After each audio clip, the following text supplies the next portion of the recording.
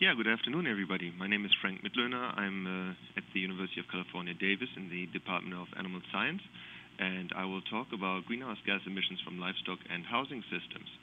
My talk is aimed at giving a general overview of climate change first and talk about greenhouse gases and global warming potential, and then talk about both animals and animal housing with respect to their contribution to greenhouse gases.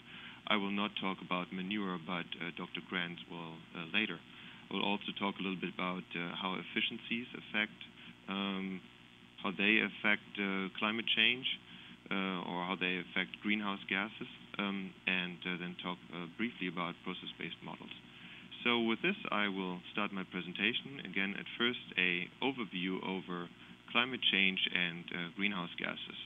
What you see on this slide is an image, a satellite image of the North Pole of Greenland. The yellow line shows Greenland 10 years ago, and the white is the ice cap of Greenland today, indicating this decrease in polar ice mass over the North Pole. So that, of course, is one of the concerns about global warming, that both the North and South Pole are decreasing in total ice mass, and also that portions of Siberia's soils are increasing in temperature, releasing large amounts of, for example, methane gas. This slide here shows a conceptual overview of how greenhouse gases act. What you see in yellow is the sun, and then the solar beam, the solar radiation basically hitting the Earth, being reflected off and bouncing toward molecules that could be methane or carbon dioxide or nitrous oxide. And these three are really the main three greenhouse gases we'll talk about today.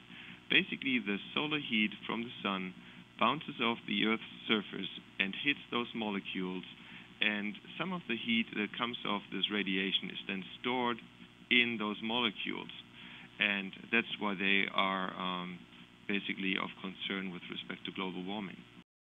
Next slide here is quite busy, and please stay with me while I explain the details. The first portion of this slide here, the first box shows in red the incoming radiation from the sun, and in blue the outgoing radiation bouncing back from the Earth. The second box here shows the percent of total absorption and scattering. And the third box down here shows which of the gases, carbon dioxide, methane, nitrous oxide, are the ones absorbing the radiation that comes in, or better, that goes out. Because on the left side of this three-box alignment here, you see in red the incoming sun and the incoming radiation. You can see that there's relatively little absorption occurring. However, the reflecting solar radiation shows a lot of absorption, and the compounds that do absorb are carbon dioxide, are methane, and nitrous oxide. So this is the reason why these three greenhouse gases are of major interest, because they absorb the radiant heat that is reflected off the Earth. The next slide here shows basically an overview from 1750 all the way to 2000 and the increase in carbon flux during this period. The blue line here shows the development of fossil fuel burning, and in red, the line in red shows the total flux of carbon. Basically, this slide exemplifies one of the main issues related to global warming, and that is that carbon that has been accumulating in the soil for hundreds of millions of years with respect to oil or coal, for example, is now being burned within a very short period of time, basically the last 100 years from 1900 until today. So meaning that the carbon that has been in the soil for so long is now being mined or drilled out of the soil and released into the atmosphere. And now this carbon is hit by radiation and heating up, leading to an increase in the temperature. So what you see on this slide here is this permanent increase in temperature that we particularly have observed from 1975 till today. There are several main greenhouse gases and some concepts behind it. This slide here shows CO2 and methane and nitrous oxide, and what you see behind those behind the names of those compounds, carbon dioxide, methane, and nitrous oxide, is a number, either 1 or 21 or 310. And these numbers relate to the global warming potential of these compounds. What this means is that carbon dioxide has a global warming potential of 1. Methane has a global warming potential of 21, and nitrous oxide of 310. And that means that methane is 21 times more potent, basically. It traps the heat 21 times better than CO2. And that means that methane is basically 21 times more potent to trap heat than carbon dioxide. And nitrous oxide being really the worst one, with a global warming potential of 310. So what this really means is that 1 molecule of methane equals 21 molecules of CO2. What are the main sources of greenhouse gases from agriculture? One of the main sources releasing methane is enteric fermentation, which is the process in which carbohydrates are fermented in the first stomach of the ruminant animal, and that generates methane. The number 2 is land application of manure, basically manure and also fertilizers being incorporated into the soil, leading to the release of nitrous oxide. The third one is manure storage and treatment, where both methane and nitrous oxide are released from manure storages. So basically the leading methane source of all agricultural sources is enteric fermentation from ruminant animals. On a dairy or in a feedlot or so, the methane from enteric fermentation is approximately 3 times higher than the methane coming from the manure. The leading source of nitrous oxide is land-incorporated manure and fertilizer. So again, the main source of methane is enteric fermentation, followed by manure, and the main source of nitrous oxide is land-incorporated manure and fertilizer. This slide here shows the relative importance of the different livestock species. On the x-axis is a listing of the livestock species, and on the y-axis is the total amount in teragrams per CO2 equivalent. So what you see is that in the United States, beef cattle contribute the most to greenhouse gas emissions, followed by dairy cattle, swine, and so on. The reason why beef cattle are listed as number 1 is because we have 10 times more beef cattle than dairy cattle. It also shows, differentiated by colors, the amount of enteric fermentation, the amount of manure from these systems, for example, beef cattle, and also from nitrous oxide manure. And then here the pie chart shows the total distribution of enteric fermentation methane and manure methane and nitrous oxide from manure. The slide is from USDA 2004. It's very important to point out that some of this new regulation might concentrate on one aspect of a livestock operation, which is the manure. But as I just pointed out, the actual animal, the animal housing and the animals are a significant contributor to, for example, methane.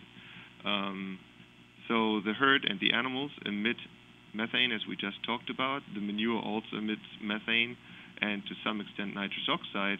And the soils are an important source of nitrous oxide, N2O, because, again, nitrogenous compounds are incorporated into the soil as fertilizer or manure and then release nitrous oxide. So it's important to point out that even though only one source might be regulated in the short term, there are other sources too. I've been asked to point out really briefly how nitrous oxide develops. This slide, again, is pretty busy, but you might be interested in revisiting it later. What you see here on top is ammonia. You see down here ammonia being reverted into first nitrite and nitrate. That's the direction of leaching. basically a process in which nitrogen compounds are exposed to oxygen. The reverse process from nitrate back to nitrogen gas is called denitrification, and during denitrification, nitrous oxide can develop. So denitrification and nitrification, this being denitrification here, this being nitrification, are the main processes in which nitrous oxide is emitted. In general, all of the greenhouse gases, well, the most important ones, methane and nitrous oxide, are a result of microbial activity. In the rumen of the cow, for example, it is mainly methanogens, which are methane-producing microbes that produce this gas, and then this gas has to leave the cow, and it goes out the front end through belching. The same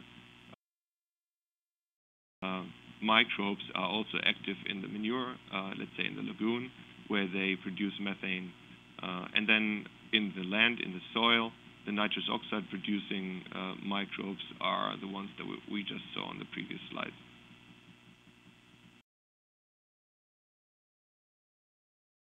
So again, this presentation, this short presentation here, focuses on housing. In the case of a dairy, you have the free stall and you have the dry lot corral. Again, dry lot corral there, free stall here. The total amount of greenhouse gases from both free stall and dry lot corral is relatively minor. The main emissions that you see from housing is really through enteric fermentation of the animal. The fresh manure produces very little methane and basically no nitrous oxide. At UC Davis, we have built facilities to simulate dry lot corrals and also to simulate free stalls. And we have measured all the greenhouse gases there using different kind of instrumentation, for example, photoacoustic analyzers like the INNOVA, or LGR analyzers, real-time analyzers. And we have compared different livestock animal types, let's say dry cows and lactating cows and feedlot animals and so on. And this slide here shows on the x-axis the time, and on the y-axis the amount of methane produced per head per year, if you want to express it as an emission factor. In blue you see one animal type, which is beef steers, and in orange or in pink here you see lactating dairy cows. And so if you normalize for weight, then you see that there's a pretty big difference between lactating dairy cows and beef steers. And that's due to the difference in diet and the difference in metabolism. Next slide here shows the same, but this time for a dry dairy cow versus beef steers. Again, normalized for weight, and you see that the dairy animal, the groups of dairy animals that are housed in these chambers where we do the measurements, produce quite some more methane than the feedlot steers, the beef steers. A couple of comments on diet and the effects on methane. In general, on a dairy, one would say that approximately 6% of the energy that is fed to dairy animals is lost through eructation, so through enteric fermentation and then eructation. And this slide shows you a couple of ranges. What I want to make sure is that people understand the importance of production efficiencies and methane emissions. Methane can be reduced by improving efficiencies on dairies and other livestock operations. Jude Copper, who's online, I believe, has done a comparison of 1944 versus 2007 dairies in the United States. And she found that modern dairies need 21% less animals, 23% less feed, and 35% less water to produce the same billion kilograms of milk as the ones in 1944. These authors also pointed out that modern dairies compared to 1944 dairies produce 43% less methane and 56% less nitrous oxide per kilogram of milk. And what this really means is that the improvement of efficiency over these last 60, 70 years have led to a significant reduction in the contribution of livestock to climate change aspects. And if we continue to improve efficiencies, we might continue to go the same route. With respect to carbon dioxide, Generally, carbon dioxide is viewed as, or most dairies and other livestock operations are viewed as carbon neutral because the plant materials that the animals consume has previously sequestered carbon. Then it's being fed to the animals, and the animal is now releasing it through respiration. So most of the protocols consider livestock operations as CO2 neutral. I'll not talk about methane, nitrous oxide from lagoons. I just want to point out that Richard Grant will talk about this in a minute. What I want to emphasize in my talk really quickly is that I believe that a focus on just one part of a livestock operation, like manure, will not really get us to a significant reduction in greenhouse gases from the entire system of a livestock operation. It is important to consider all of the contributing components from the animal herd to the manure, to the soil, to the crops, to the feed. And some of the recent efforts are to establish what is called process-based models to replace emission factors and to really help us understand how a change in one part of the operation leads to changes in other portions. My time is basically up. I just want to point out that a recent report by the United Nations called Livestock's Long Shadow had a couple of predictions, assuming that livestock is the number one contributor of greenhouse gases, followed by transportation. And we have just published a paper discussing that with respect to its validity for the United States. This paper is now in press and will be available soon. Basically, 18% of anthropogenic greenhouse gases are certainly not emitted in the United States. But in the United States, the contribution of livestock is closer to 3% of the total anthropogenic greenhouse gas portfolio. And with that, I want to show one more bar graph, one more column or pie graph here. It shows what Livestock's Long Shadow assumes being the main contributors to greenhouse gases from livestock. They say that approximately 50% of the total contribution of livestock to global warming is through deforestation, followed by enteric fermentation, followed by manure. EPA and state agencies agree that enteric fermentation and manure are important contributors, but in the United States, deforestation plays no important role. In fact, we are increasing our forestation in this country. So that's one of the many reasons why Livestock's Long Shadow 18% prediction is not really applicable to the United States. Here's my contact information and my favorite photo showing ag-urban conflict in California. And with that, I turn it over to the next presenter. Thank you very much. Thank you, Frank.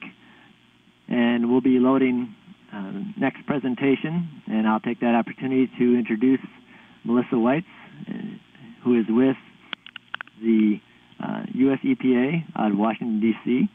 And Melissa, I'll allow you to introduce yourself a little further.